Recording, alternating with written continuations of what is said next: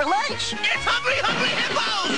Hungry Hungry Hippos! Hungry Hungry Hippos! Hungry Hungry Hippos! First to gobble up the most marbles win! If you want to win the game, you gotta take a good aim and get getting out there and just feeling the board. It represents what amateurs can do, and it shows that the professional rank means nothing in this game. HHH, NASCAR, Bigfoot. One word, buy Money, fame, power, women. Yeah. I win! Hungry Hungry Hippos from Hasbro.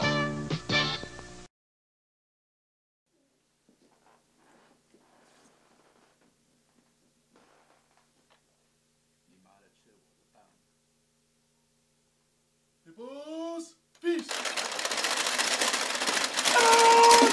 My name is Kevin Wood. They call me Woody. I represent all amateurs. I was born and raised in New Hampshire, but now I'm in the Boston area. We were just like chilling out at my house, my mom's house. Hey, Mom! And well, we were up in the attic. We found the game, and we were just like, whoa, memories. And we started playing.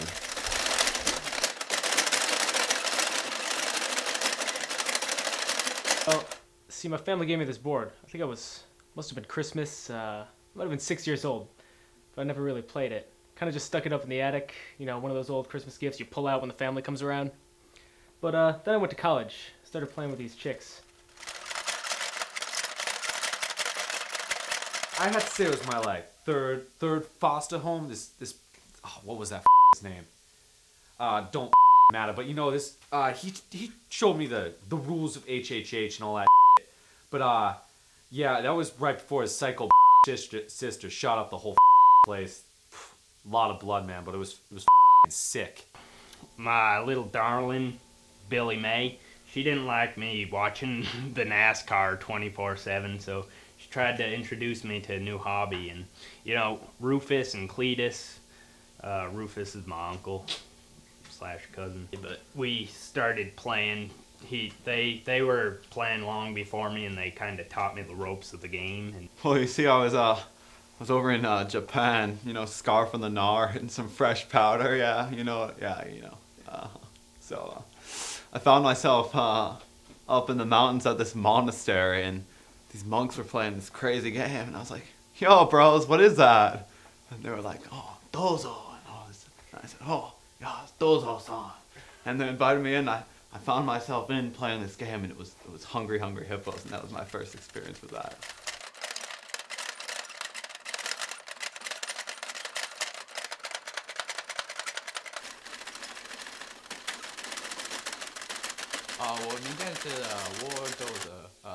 My name is Woduziar.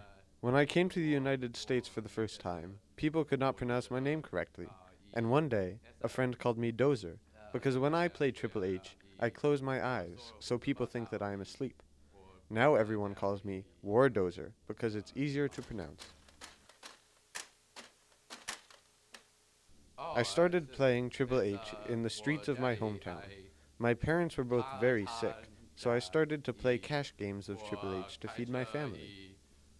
After being introduced to the game on the streets, I started playing in China's underground Triple H circuit, where I soon became known as the #1 player in China. In competitive matches, I close my eyes in order to become more in tune with my hippo and with the marbles. My intense concentration often throws my opponents off.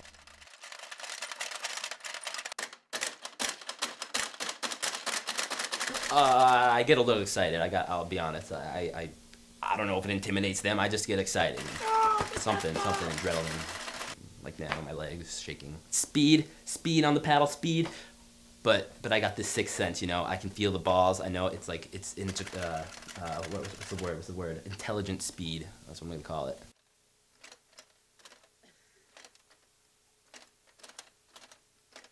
It's a wrist flick. You know what I'm saying? It really gets to that. Say, okay, I just have my hand on the hippo. The hippo, it's down there. Got my fingers on it. Okay, ready? Ready? You watching? Yeah, what? Yeah, there was. I'll do it again. Yeah! This gets in there.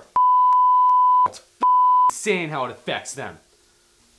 Well, you know, a lot of people criticize the way I act on the pitch, yo. You know, man, they're like, They say I talk and harass the other players, but I'm not really thinking about what I'm doing when I'm out there, man. I feel that I just try and connect. It's all about an interconnectedness. And Well, between you and me, I bend the rules a little bit. I put a vacuum cleaner in it. It sucks all the balls in. My strategy involves a lot of key, a lot of well-timed hits. See, a lot of people just go, bang, bang, bang, and just go over and over. And it's got its appeal. The run and gun type players, they usually go for stuff like that. But me, I find that if you hit strategically, it will tilt the board to your advantage. So balls that are on your opponent's side of the pitch will come back to you.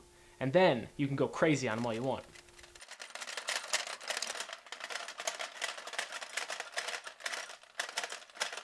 Well, I always gotta have my shades and a cigar, cigarillo, cigarette, something. Doesn't have to be lit, but I just need it, something to keep me, something to focus on. I go with sweatbands, arms, and head. Nothing but my soul, bro.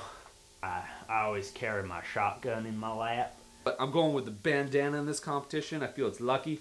I will often meditate deep within an unnamed forest, once said to be the birthplace of many great hippo tribes.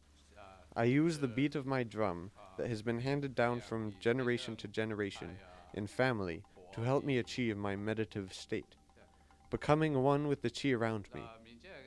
If I can become one with the nature in the forest, I can become one with the marbles in the game.